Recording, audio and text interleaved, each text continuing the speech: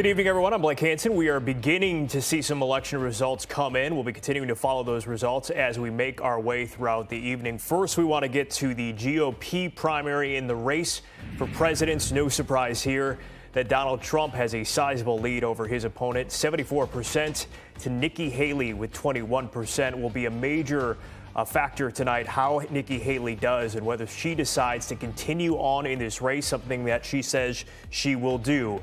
In the Democratic race as well, also no surprise that President Joe Biden is carrying a sizable lead in that race, 88% of the vote in his case over his opponents in that. As we look at the GOP primary for U.S. Senator, Ted Cruz is vying to carry on and continue his seat. He has a sizable lead, 89% over his nearest opponent. One of the big questions, though, is going to be who he faces in November in the Democratic primary. Colin Allred so far is carrying enough of the votes, still early in the evening, but enough of the votes to potentially avoid a runoff against State Senator Roland Gutierrez, who has 11%. Colin Allred already with some strong numbers in areas like Harris County, where he doesn't have the same sort of name recognition that he does in North Texas. A good sign for him.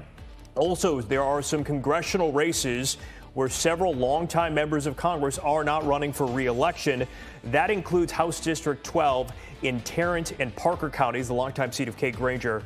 A battle of endorsements in this race. Craig Goldman is backed by Governor Abbott, Lieutenant Governor Dan Patrick, former Governor Rick Perry as well. He has 54% of his vote over businessman John O'Shea, which has the backing of Ken Paxton.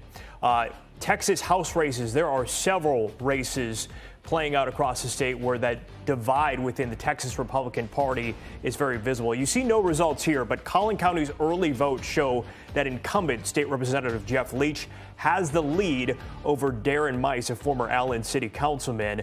This is a key race to watch because remember, Jeff Leach, a big supporter of the impeachment of Ken Paxton, a fellow Collin County Republican. Ken Paxton has endorsed Mice. We'll continue to look throughout the evening and see how much value Ken Paxton's endorsement has as he tries to unseat and kind of have his revenge tour against those who voted to impeach him.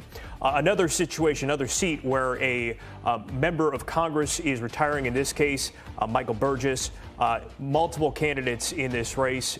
Brandon Gill so far with an early lead. He's the son of conservative commentator Dinesh D'Souza. Gill has the backing of former President Trump in this race.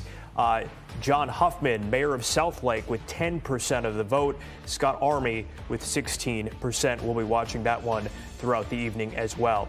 And then there is the matter of who will take over for Colin Allred, who's opting to vacate his seat in order to run for Senate. State Representative Julie Johnson with an early lead of 46% over Dr. Brian Williams. But she needs to get 50% to avoid that runoff. Justin Moore with 11% as well. We'll be watching if this is a race that moves to the runoff as well. Lots of storylines that are playing out. What will happen with school vouchers? Governor Abbott has, of course, been campaigning across the state over the past months against candidates who would not support his voucher initiatives. We'll see if he has success there. And of course, Ken Paxton, he's not only endorsing those who are challenging those who supported impeachment, but also in some criminal court of appeals races as well. We'll be watching that as well. All night long, we'll have election results streaming on fox4news.com. Make sure to look there. We'll, of course, check in here as well with updates on the various races. And our full election coverage begins on Fox 4 News at 9. We'll see you back there then.